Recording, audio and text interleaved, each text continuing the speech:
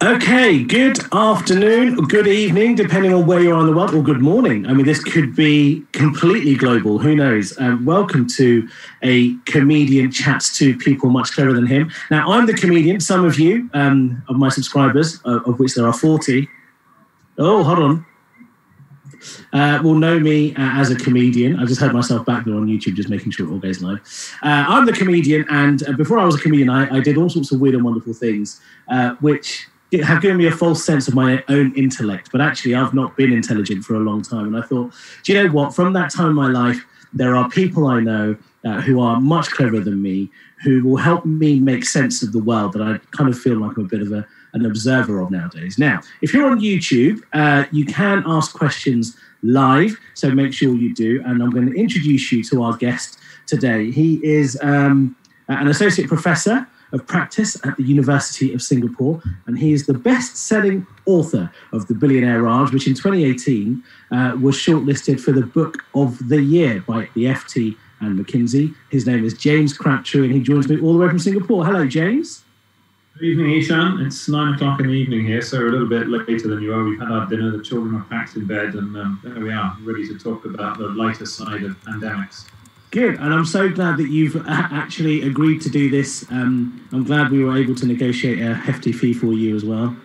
Very good. Yeah, I'd like to say I'm the first in your series, so this could also be the last of it. You are. I recognise you're a bit light on other work at the moment, so I'm glad. I've always appreciated your support. That's always been a good thing for me.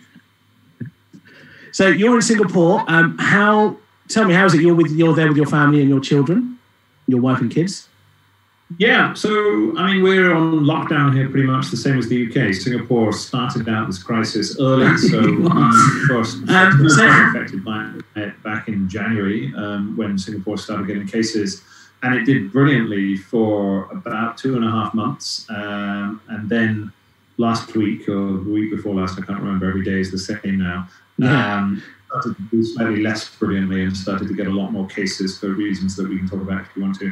And so now we're on a nationwide lockdown, much the same as the UK. So you can go out for exercise and you can go to the shops, but there's no bars or restaurants open, all the schools are closed. And so everyone's hunkered down indoors watching Tiger King on Netflix, just like everyone else. So have you finished Tiger King?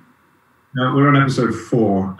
We're very bad television watchers because my wife and I are always exhausted at the end of it and started to get a lot more cases for reasons that we one episode.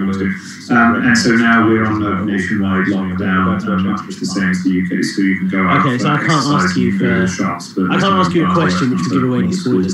So everyone's hunkered down. No, you can ask me up to the episode. So have you finished Tiger King? Down his own crocodile barn. That's as far as we've got to. Do you actually think he did that? Do you think he set fire to his own? I'm pretty sure he did. It certainly there's a pretty heavy information there. Yeah, so a little bit of Joe Exotic has been keeping us sane in the otherwise relentless daily routine of little bits of homeschooling and trying to get some work done. So. Well, that was my next question. How have you negotiated homeschooling and keeping your children entertained when you're with them 24/7?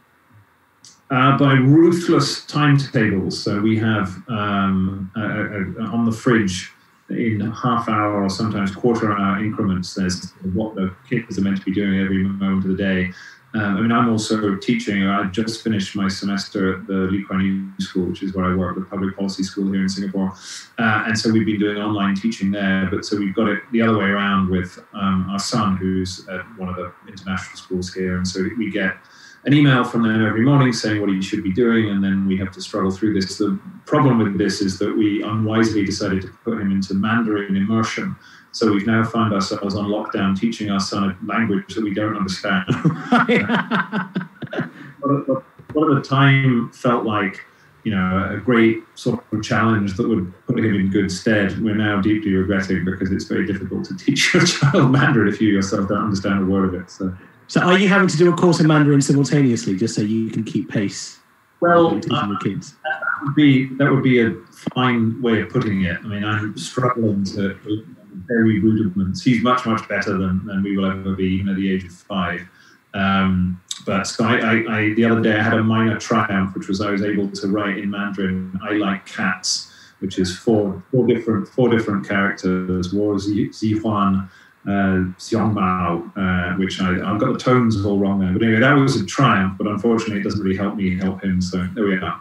But these are relatively small inconveniences. I mean, basically we're fine. We're in one of the richest countries in the world. It has a great health service. It has a government that works. It's in a much better state. Even now, when it slightly dropped the ball in the last few weeks, it's in a much better state than the UK. And we're pretty lucky to be here, to be honest. Well, let's talk about that, because you alluded to it earlier. There's been a spike in cases, so it's gone to just under 6,000 when initially it was about 266. And people are saying that it's because of, in large part, because of the concentration of migrant workers living in cramped conditions. What's been your perspective on why there's been a spike? Yeah, that's exactly why it is. So, I mean, Singapore is a very peculiar place, right? So many of your visitors might not be familiar with it. So it's an island city-state. It has a population of 6 million, but the native population, meaning actual Singaporeans, is only about 4.5 million. So there's 1.5 million migrants, some of whom are like me, working in universities or companies. But about 250,000 are construction workers, almost all of whom are from South Asia, from Bangladesh, where you're from, or where you're from ancestrally, and from India, South India. And when they come over, the conditions that they live in are not as bad as in the Gulf, in Qatar, but they're not great. They live in dormitories, a dozen men to a room. And unfortunately, this is, when the virus got into these dormitories, it went haywire. And so this has been, although the Singaporean government has been as good as anywhere in most aspects of their response, they somehow had a bit of a blind spot for this. And so now they have this public health crisis in these dormitories that they're trying to deal with that has led to a huge spike in cases. So. At least the dorms in Singapore, I guess they have walls. I know in Qatar and the Gulf, they kind of sleep on open construction sites and fall kind of 40, 50 floors while they're asleep. So at least Singapore is giving them that much. Yeah, I have to say I'm not an expert on this. My sense is that if you were ranking kind of worst places in the world to be a construction worker, then Singapore is much better than the Gulf, but still not great. I mean, these are not great conditions. And so now you have thousands, possibly tens of thousands of these workers who are basically kind of locked down in these dorms, or being shifted to other places, to moved into sports stadiums or car parks or unfinished public housing blocks, just to try and kind of get them out of these situations. So it's been we in Singapore were feeling pretty smug about our pandemic for about 2 because Singapore just appeared to have knocked it out of the park. It was very effective in what it had done, and to be fair, the government here is very good. They know what they're doing. This is as good as anywhere in the world, but they sort of slightly dropped the ball, I think, over the last few weeks, and are now trying to work out how to pick it back up again. Talk us through briefly what the initial response was. Why was it so successful? What did they do? So one of the big things I think that there's a big Sunday Times report in the UK this morning that a lot of people are talking about on social media, report about why the UK response was so bad. And in there was a little paragraph which, amidst all the stuff about why Boris didn't turn up at various Cobra meetings, there was a paragraph which basically said, in Asia, people had experience of SARS and H1N1 and Zika and all of these other things that could have become pandemics. And basically, when they knew a potential pandemic when they saw one, in the UK, I think cholera, or since the Spanish flu that anyone had experience of, was flu. And so Singapore had, along with Taiwan, South Korea, China, they had some experience of dealing with potential pandemics of this sort. And then in Singapore, I don't know, there are a whole range of different factors. They've got a very good healthcare system. They're very good at this new thing people are talking about, contact tracing, where if you get sick, they very quickly find out all of the people who you've been in touch with, and then put all them into quarantine in case they get it. And so that they had a very efficient system of doing that. But basically, it's a high quality government that knows what it's doing, and it was able to keep a grip on the spread of the outbreak in a way that in the UK and in the US they just weren't able to. Kind of by the time that they found out that the pandemic, the virus had spread, then there was nothing really to be done. It was too broadly spread to be managed anymore. So Singapore was just pretty efficient. I think, as you mentioned this in terms of the Sunday Times report, in it they talked about Martin Hibbard, who is a professor of emerging infectious diseases at the London School of Hygiene and Tropical Medicine. And he said that the pandemic plans that Singapore had in 2003, 2009 were British plans, but Singaporeans, the Singapore government, actually implemented it. So yeah, it's another case of Britain kind of being like, do as I say, not as I do, because I don't think anyone wants to emulate what Britain does. But Singapore were able to take that plan and put it into practice. Yeah, it's funny. I mean, so I used to work for the British government back in the day. So when we knew each other at the kind of fag end of the Blair-Brown years, I worked in the government for a thing called the Prime Minister's Strategy Unit. And there was lots of interplay between the British and Singaporean governments. And we were always quite shocked to discover that a lot of the ideas that we had said would be good ideas for the government to do and never quite got round to doing. If you went to Singapore, you'd find that they'd actually done it. So the Singaporeans are pretty good at implementing ideas. But I think the thing to take out of Singapore and its experience is a sort of slightly more pessimistic point, which is about the nature of how this crisis is going to unfold. So in the West, in countries like the UK, France, Germany, beginning to just cope with the end of the first wave. But Singapore is now on its third wave of infections. And this, in a sense, is the problem that we're all moving into, which is even if you extend great efforts to, sort of whack the mole on the first time around, it's going to begin somewhere else. And there's no guarantee that if you did very well on the first round, that you're going to do well on all subsequent rounds. It's kind of, it only takes one set of mistakes to have a kind of outbreak that you then have to slam the brakes on again. So I think that's the kind of lesson from Singapore. The thing that I've kind of observed is there's kind of three parts to how a government decides to respond to this. Its attitude, the equipment it's got, and its general attitude to testing. The question is here also on YouTube, someone's asking, is Singapore's response reflected of a well-funded healthcare system? So I guess it's a two-part question, which is, do attitudes differ? And you mentioned the fact that Singapore has previously had experience of what could be a pandemic and pandemics, but also the fact that they've had a well-funded healthcare system. Are those the things that set it apart from, say, a UK or American response? I don't know if it's quite as simple as to talk about the funding of the healthcare system. So if you think about the American example, Americans have a fantastically expensive healthcare system with some of the best hospitals in the world, and they completely screwed up their response in all sorts of different ways, which are Donald Trump. Well, not so. Yeah, I mean, Trump partly, but also the kind of chaotic, decentralized nature of the way the American system seems to work and some of the underlying inequalities that exist in that system. So the coverage of the healthcare system is superb if you're rich, but patchy if you're poor. So Singapore has a pretty good healthcare system. It's great value for money. It has some problems. It's not perfect, but it's often seen as as a model of how to deliver high quality healthcare at reasonable cost. But I don't think it's so much the healthcare system that really matters. It's the bit of the healthcare system which is designed to deal with pandemics or designed to deal with infectious diseases. Right. And so that bit of the Singaporean system was very good. They had this brand new center, National Center for Infectious Diseases, which was only opened a couple of years ago, which they that they put through after the SARS outbreak.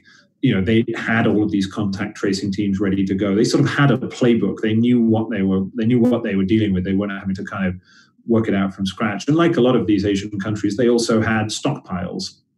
So they had the faces and masks and whatnot. So Taiwan, in a sense, is the one we probably should be talking about because they're the one who really did do it kind of perfectly and have continued to do it perfectly. But they had the same thing. Really good healthcare system, but also focused knowledge on how to deal with this stuff. Good stockpiles, good political leadership. Knew what it was doing. Not divided, not too partisan, all of these things. So, the stockpiling thing is an important point because I said this when it first happened, that as an Asian person, I was kind of prepared for the pandemic because we'd been stockpiling food since I was born, just because that's how we buy stuff. And my parents socially distanced me from my friends from when I was a kid anyway. So I'm completely prepared for this. You've got a full cupboard of staples, ready. We've now got, as I'm sure most fortunate people in the world, we have, our cupboard is groaning under weight of sort of pasta and chickpeas and lentils. Actually, no chickpeas. You can't get chickpeas. It's one of the few things that have totally run out. But yeah, so we've all learned to do a little bit of hoarding. So I would never have imagined chickpeas to be massively popular in Singapore. I don't know why. Can't get chickpeas anywhere. Toilet roll is absolutely plentiful. Hand san is back in every shop, but can't get chickpeas for love nor money now. I don't know why that is. I've been trying to work it out, but anyway. Is Singapore a B-Day nation? Singapore is not B-Days. It's the bit like South Asia. It's the kind of extra hose, as it were, that you direct. The most efficient solution. I don't really hold with B-Days. I affectionately call it the bum gun. Right. We're bum gunned up over here. Okay, you're bum gunned up. Okay. Now, so you've lived in the US, UK, India, and Singapore, right? Those are the 4 countries? Right. Yeah. Right now in the pandemic, would you say that you are in the best possible country to be in? Just about, yeah. I mean, you could argue the toss about here or Taiwan or Hong Kong, I suppose, but I think. But of the 4 countries that you've lived in. Oh, absolutely, yeah. No doubt. You'd rather be here than anywhere else. I mean, I think it's hopefully much better than any of the others. So. Let's talk about India because you spent a lot of time in India. How long were you there? 5 years. Do you speak Hindi? I do not. Oh. Okay. I mean, we learned for about 2 or 3 months, and then kind of gave up because we lived in Mumbai where people don't really speak Hindi anyway. But because I was a business correspondent, so I spent my life talking to bankers and financiers, and nobody ever spoke Hindi. And so learning Hindi was a sort of interesting intellectual exercise, but it was a bit like learning ancient Greek. It was something that you were doing for your own sort of self-satisfaction. It had no real utility in the job that I was doing. And so eventually we got lazy and we just gave up. So okay, fair enough. Let's talk about India's response then, because in India at the moment, it looks like they've only had about 500 deaths, which is pretty good for a country of that size. But the interesting development that I saw that you tweeted about was this lockdown on FDI from China. And you said that it was a sign of things to come. What do you mean by that? Oh, I mean, I mean that in the aftermath of economic crises, which I think is what we're going to have on a big scale, the governments tend to get much more protectionist. So you've seen this with medical equipment. So anyone who has medical equipment is keeping it at home, and not, or many countries are stopping exporting or even of intermediate goods. So things like rubber from a country like Malaysia, that you need to make rubber gloves, which are for protective equipment. There have been restrictions put on various commodities that you need, but particularly if you have masks, you put a lockdown on that. So you start with masks, then you go to food. People who are worried about food supplies stop exporting food, so food prices go up, and then you start getting protectionism in other forms. And so what India is worried about is, because there's been big falls in stock markets, they're worried that the Chinese in particular will come along and buy Indian companies at knockdown prices. Now, whether or not that's remotely realistic, I'm not really sure, because I've not really seen any Chinese investors go and buy Indian companies. I mean, it seems like a weird thing that they would want to do that, given how difficult the Indian market is. But the fact that India is worried about this is a kind of sign of where we're going to go. Some of that's pretty sensible. I mean, it's pretty clear after this that lots and lots of countries are going to try and make more stuff that they would have liked to have had about 6 weeks ago. And so a lot of that is medical equipment. But there will also be a range of other things that are now seen to be strategic that you should make at home, that you shouldn't be making in China or South Korea, wherever it might be. I think it's just a sort of sign of the world we're moving into, which is one where drawbridges will be being drawn up a little bit. Well, this protectionist idea seems to have gathered a lot of pace over the last few years. We had Brexit, and of course Donald Trump, Make America Great Again. But as you wrote in the Nikkei Asian Review, this required a global response, but we were expecting global response at a time when countries, big major economies, are becoming more protectionist. And do you think that after all this is said and done, let alone individuals, but states are going to become less protectionist or more? Because we needed a global response and we didn't get one. Yeah, they're two sort of slightly different issues. So the protectionism is going to creep up. And the real problem that we face at the moment is economic collapse. It's not protectionism. So the reason why, trade is collapsing and all of our economies are going to go into the toilet is not so much because of protectionism, is because nobody's spending any money. No one's going to restaurants, no one's buying cars, no one's buying washing machines. All of that has stopped in a way that we haven't seen before. So not in my lifetime. I bought a toaster the other day because my toaster busted. So maybe I'm helping the economy. Good. You're a hero. You're a hero. Coming to question. It's small acts of brave purchasing that keep this sort of ship afloat. Thank you for recognizing that. Mary, you're a hero. You should get some kind of medal. I really should. Mary, my wife just bought a soda stream today in the aid of some whirlpool or something like that. Some featuring by our sort of $39 and change. So the protectionism comes next. It's sort of after you've had the crunch. Then one of the reactions that countries take when they are struggling is to try and protect their own through protectionism. And so that's what happened in the Great Depression. So the Great Depression was kicked off in 1929, and you had a kind of an economic collapse after that. But the Great Depression went on for 4 years, and partly the reason why it happened was in 1931, 1932, there was a series of measures between the United States and Europe and a few other economies where they started introducing all sorts of trade barriers. And so they took a problem that was caused by a stock market collapse and a kind of domestic economic collapse, and they made it much worse by having a lot of protectionism. So I guess the worry is that in addition to all the other stuff that we've got to worry about, potential financial crisis and that sort of thing, many of the measures that countries will take to try and protect themselves will end up being counterproductive. So that's the problem. The thing I wrote about in the Nikkei piece is a bit different. That's about why the global bodies that are meant to be acting are not able to act. And that's much more wrapped up in rowing between the US and China. In the Nikkei piece, why they aren't acting in the way they should have done. But do you not think that that's just reflective of the fact that global governance generally over the last 10, 20 years has been quite ineffective across various aspects of global society? No, I don't think so. I think it's a much newer phenomenon. So if you think about a lot of people have talked about it, it's not an original point. But in 2014, you had an Ebola outbreak in West Africa. Now, the World Health Organization was not terribly effective at dealing with that. But in the end, the United States and some other countries sort of swooped in and sent soldiers into these countries that were affected and helped to coordinate a response.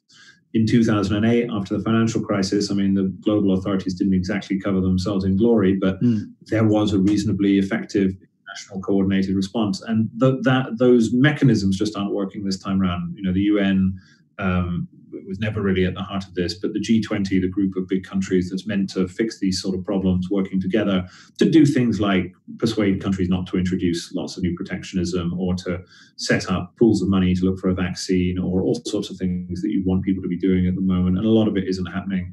And a lot of it isn't happening because of, well, partly because of Trump, but in particular because Trump and the US and China are fighting with one another, and that makes everything else more difficult. It's tough. I don't want to be too much of a jerk about this because it's a hell of a difficult time, and so political leaders are really struggling to find a way to deal with the problems that they have in their home countries. This is the biggest crisis that we have faced in a couple of generations. And so it shouldn't be entirely surprising that there isn't much bandwidth left for, the hard graft of international diplomacy. But anyway, there's no way out of this crisis without international agreements. You can't win this in one country. You've got to kind of come up with a global solution that encompasses not just Britain and America, but countries like India or Bangladesh as well. Do you think the economic crisis here is going to be deeper and worse than 2008? Yeah, I think so. Yeah, it's hard to tell. It might be that a vaccine is mysteriously produced in 3 weeks' time, and we look back on this at Christmas and think, well, that was pretty awful, but it wasn't as bad as we all thought it was going to be at the time. But there's just never been an economic collapse of this type. In 2008, it was the American housing market that collapsed, and then that pushed some banking sectors in the UK and the US, Iceland, a few other places, that then dominoed into the Eurozone crisis. But, it wasn't fully global, and the scale of the downturn was nothing like what we've seen even now. And so, yeah, I think unfortunately it is going to be worse. There's thankfully the scale, even if the international response has been pretty hopeless, the scale of the national response by individual governments has actually been quite impressive. So, $5 trillion, which is what they've said. So I was interviewing an economist here who said, look, you can't be too critical. That's not nothing. That's not throwing the kitchen sink at the problem. That's throwing the whole kitchen. This is a vast, has been flooded into global markets. So that has, for now, bought some time, because otherwise there really would have been a financial crisis in the last few weeks if the big central banks and the big governments hadn't got their checkbooks out. Right, just a quick reminder to those of you on YouTube, please do ask questions. It's a rare opportunity to speak to someone of James's tremendous intellect and experience and ask whatever you need to ask. So make sure you do. Let's talk on a cheering point. Did you see the news about Tom Moore, the war veteran who raised £20 million for the NHS in the UK? I did, although only cursorily. So what was the story? Is this the guy who was running into a marathon or something? Yeah, so he's a war veteran who served in India and Burma, who was doing laps of his garden with his Zimmer frame, and he wanted to do 100 laps by his 100th birthday, and he wanted to raise £1,000, but he ended up raising 20 million for the NHS, which is really quite lovely. For a 19-year-old man. Do countries like Singapore and India ever have those kind of stories? Does that happen? Where people are just wanting to raise money for the health service or something? Yes and no. I mean, it has often been said that in the UK that the NHS is the kind of closest the country has to an official state religion. And although Singaporeans are very proud of their healthcare system, it's a much more kind of decentralized system than the NHS. It doesn't have a single brand. It's not entirely state-run. You have a mixture of government hospitals and private companies that run hospitals. And so there isn't quite the same attachment to a single institution. And so while you've had here, many of the same acts of kind of civic generosity and pride in the nature of the response, and I think people here are very proud of the way that their government has operated, it hasn't quite focused on the health service in the same way that it has in the UK. I mean, India is a whole different beast. I was actually chatting to various friends who were on lockdown in Mumbai and Delhi last night, and the Indian system is obviously much, much patchier. So there hasn't been, but also the need in the Indian system is much greater. And so you've seen, a lot of acts of sort of civic generosity just to get food to people who were, these rather biblical scenes of hundreds of thousands of people who are having to walk back to their villages in the early stages of the lockdown 3 weeks ago, many of whom had nothing to eat. And so, that there was lots of charitable acts to try and help these people, but not quite in the same way as the UK, I don't think. One thing I thought was very heartening, but I also felt like that could have put a lot of pressure, maybe because I was raised in an Asian family. I feel like seeing an old dude do that well would have put a lot of pressure on other older people. So Rishi Sunak could have been like, look at him, why can't you be more like Tom? Yeah, I can see that. The right exemplar that the parents would look up to. But if he's 90 years old, then he must be pushing it. 99. He was 99. So in time for his 100th birthday. Good. Very good of him. Now, go on. We've done absolutely nothing of any kind of moral worth during this crisis, apart from sort of trying to stock our cupboards and stop our kids destroying the house. I can't claim any kind of moral high ground. So, if you were going to do something to raise money, what would you do? Given that's a very good question. I haven't got the foggiest idea. We don't have a garden, so we can't do laps in the garden. We do have a swimming pool in our condo, but the swimming pool is now closed, so I can't do laps in the. So, we're a bit limited. So there's almost, when you're almost all of the things that you would normally think about doing, your kind of pointless acts of twee charity, have a bake sale or bring and buy. You can't do any of these things under social distancing. So probably have to do something outrageous on a Zoom call and get sponsored for it. I look forward to seeing your Just Giving page. On that one. Now, I'm a comedian. At the end of the day, I'm a comedian, and I want to talk about funny things. So let's talk about another funny thing, which is the UK's response to this whole thing, which has been nothing short of shambolic. So the Sunday Times thing that you referred to, article today, was so eye-opening. But the thing is, I don't think it was particularly surprising. The fact that we went to the In Vitro Diagnostics Association, which is the main, which represents most of the UK's testing sector, the government went to them on the 1st of April to say, we need your support. What have you made of the UK's response and Boris Johnson throughout this whole thing? Yeah, I mean, so I think they're two separate questions, right? So Boris, in a funny way, so I think we would all wish him a speedy recovery, which thankfully it looks like he's getting. But by virtue of his personal story, it has for a while distracted from what looks like one of the least competent responses in Europe. And it's only now, over the last few days, that you've begun to see some sort of cracks in a sense, the public mood, where the public mood has been quite, as far as I can see, quite supportive of the government.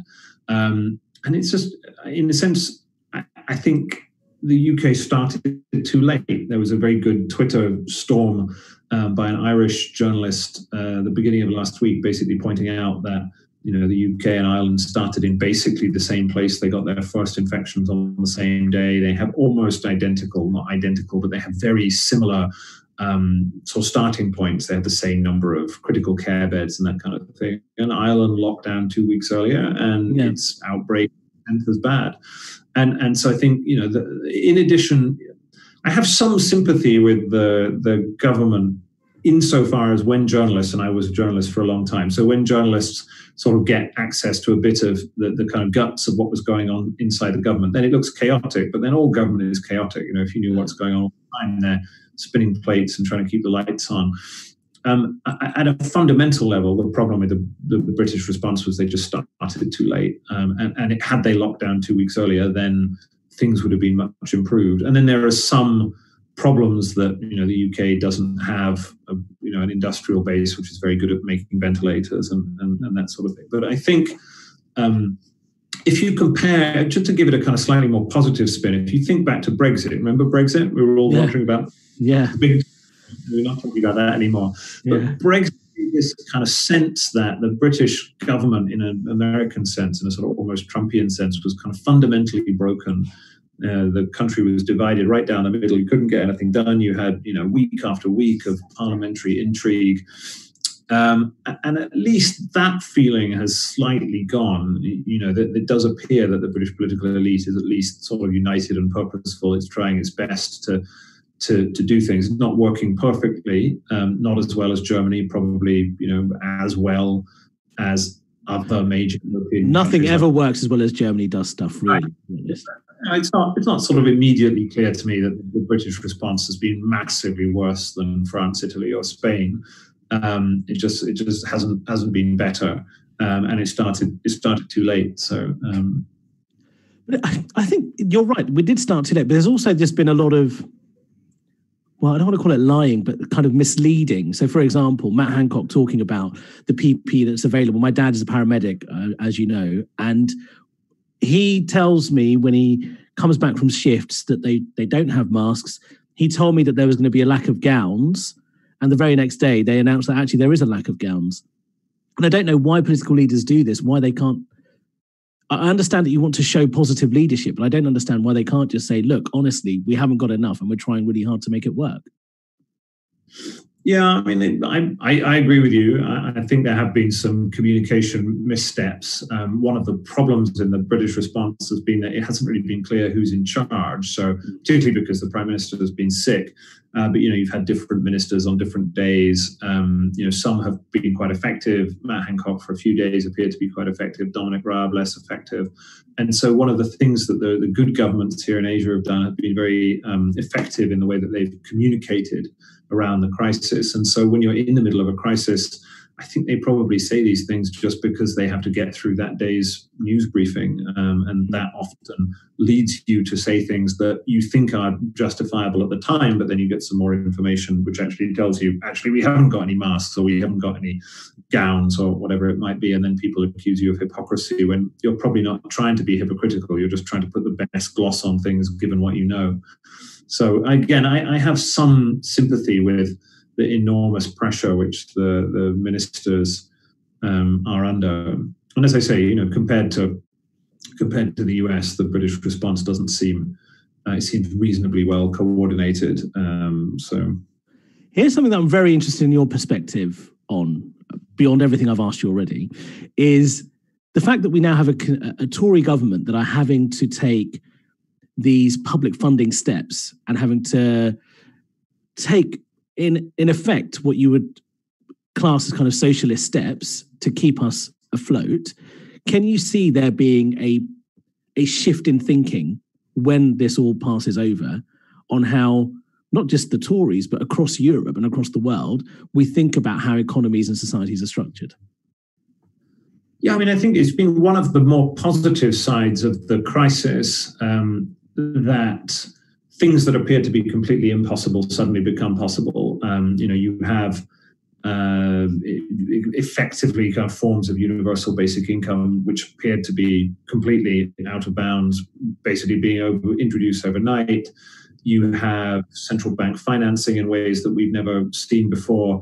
All sorts of things that were said to be way beyond the pale suddenly were introduced, both on the fiscal and the monetary side, and that's great. I mean, in a sense, that shows that given enough of a crisis and a kind of trap wall that you're standing over, people will think differently.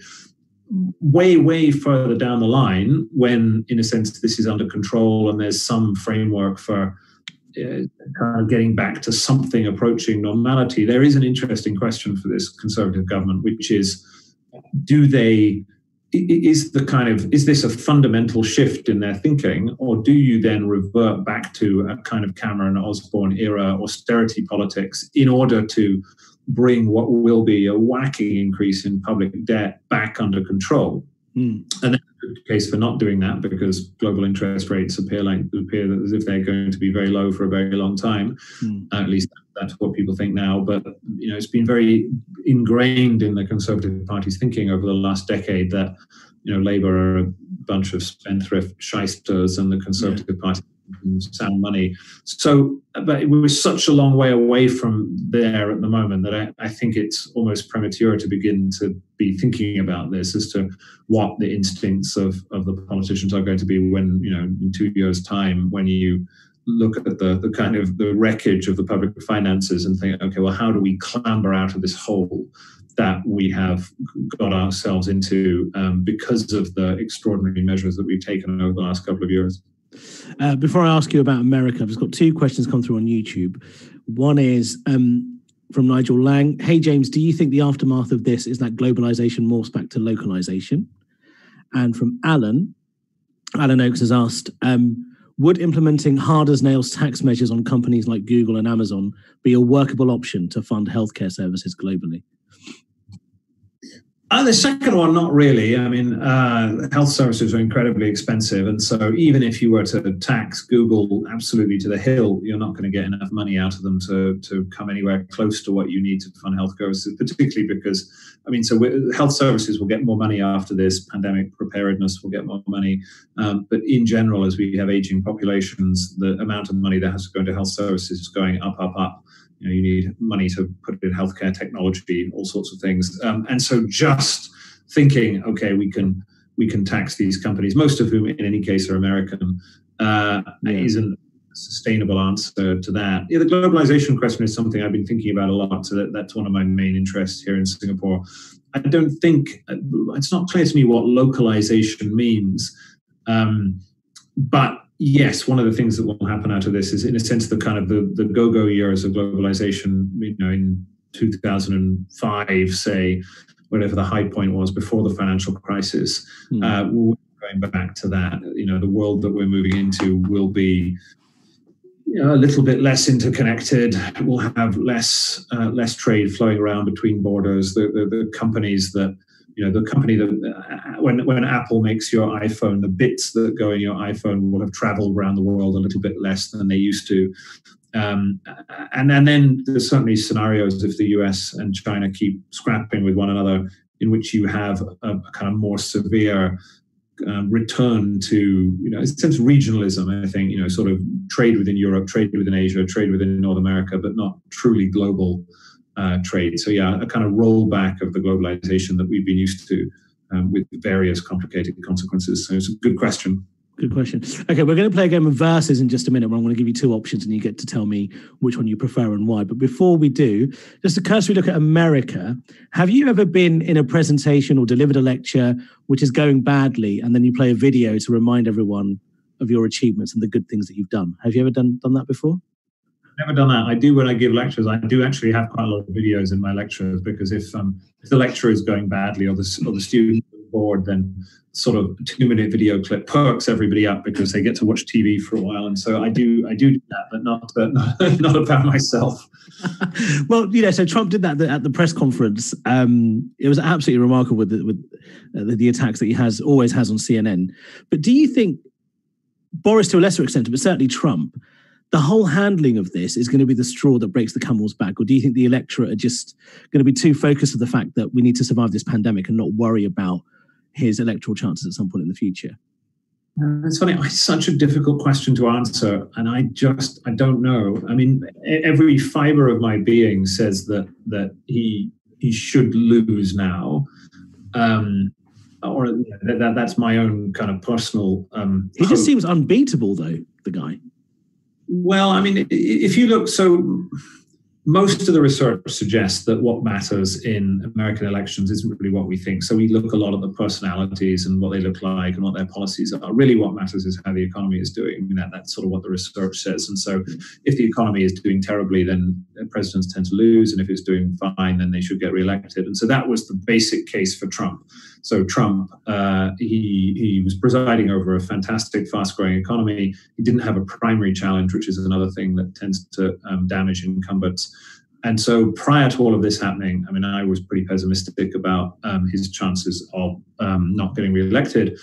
Now he's going to be presiding over an economic calamity with, 30 million people unemployed, something that you haven't seen, and potentially more, sort of levels of unemployment that have never been seen. And so he should lose under those circumstances. He deserves to lose. I mean, he's incredibly incompetent, and this has really found out, in a sense, the worry with Trump was that, eventually he would be tested by some crisis. But I think people were imagining under those circumstances a kind of Cuban Missile style crisis where something happened in China and he had to keep a cool head. I don't think anybody really envisaged a crisis of this magnitude. On the other hand, however, as you say, he's a very astute campaigner. And he, I think, is going to run a rather nasty anti-Chinese nationalist campaign. And there is a constituency in America which wants to hear that. There's still 35-40% of the American public that thinks Trump is terrific and really sees no fault in him. And so Joe Biden as a candidate has, he's old. He's not the kind of sharpest campaigner. He's not the ideal or perfect candidate by any means. So I'm still pretty nervous about what might happen in the US election. I think it's very, very hard to read how it's going to pan out. It'll be interesting to see. Namrata Zacharias sent a question. James, are Indian billionaires still talking to you after your book? And is there another superb book coming soon? Yeah, some of them are. So I got myself sued by one of these billionaires for $100 million. although not for what was in the book. So some of them don't. Actually, I still managed to keep on reasonably cordial terms. So for those of you who have absolutely no idea about this, I wrote a book called The Billionaire Raj, which was about the rise of India's new super rich, that featured pen portraits of various kind of racy and unsavory Indian billionaires. And so most of those that I wrote about, I have kind of kept in touch with a little bit, and they didn't entirely throw me out of the will. So yeah, not too bad. I'm pondering another book, but I don't have a kind of final idea yet. So lockdown, hopefully coronavirus lockdown will be good for pondering new book ideas. So maybe Russian billionaires. Why not? Yeah, well, I think you have to live in Russia to do that, so it's a bit difficult to do from afar. So yeah, that may be true. Maybe billionaires. So. Not quite billionaire. I hosted a wedding for a very wealthy Indian hotelier. And it was everything you can possibly imagine a wedding of a very wealthy hotelier's daughter was going to be. They had a marquee that's housed 2,500 people that changed themes 7 times over the course of 3 days. It was absolutely insane. I hope you were well paid for this. I was paid very handsomely, thank you. These salad days and now these straitened times for comedians. I almost got shot by Sadiq Khan's security that day. Very good. Okay, that's impressive. I was walking off after I'd finished, and Sadiq Khan got up and kind of stumbled over his chair, and I instinctively went to grab him, and I looked across my peripherals, and 2 of his security guards had their hands on their holsters ready to shoot, and Sadiq had to kind of calm them down. So that was my claim to fame. I would have been more impressed if you'd said you'd nearly got shot by Salman Khan's security.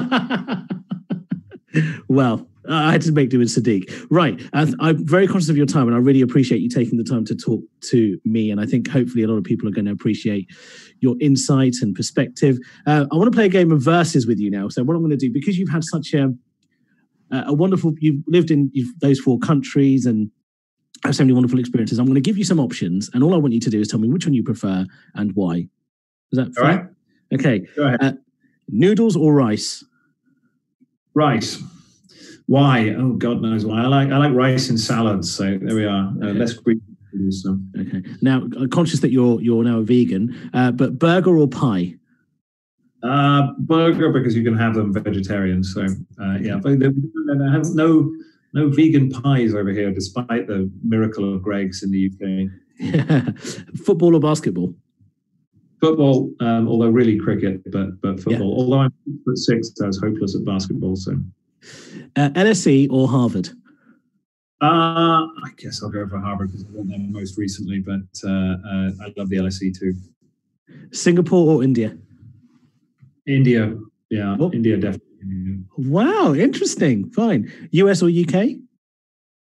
UK, despite my wife who's American, so I'll go with the home team. And Donald Trump or Narendra Modi? Oh, goodness. I mean, I suppose I'd go for Modi because he's at least in some senses a competent technocrat, but that's a really hard decision to go for. So, Modi by a whisker? Yeah, maybe. Modi by a whisker. Right, okay, well, look, James, thank you so much for your time. I've really enjoyed chatting to you. I hope you have also enjoyed giving me some of your time. It's lovely to catch up. I'll look forward to seeing the rise of your career when you're able to go back and do gigs again. Meantime, I'll just catch up on old Ishan clips on YouTube. So it's a great pleasure. Thanks for having me on. I look forward to future editions of this series. Yeah, and that's a good plug for me. Make sure you subscribe. So I'm going to interview even more people over the coming weeks and months. But maybe I'll come to Singapore and do some gigs there. That might be fun. They do have a few stand-up comics here. So yeah, a few popped through. So yeah, you'd be welcome.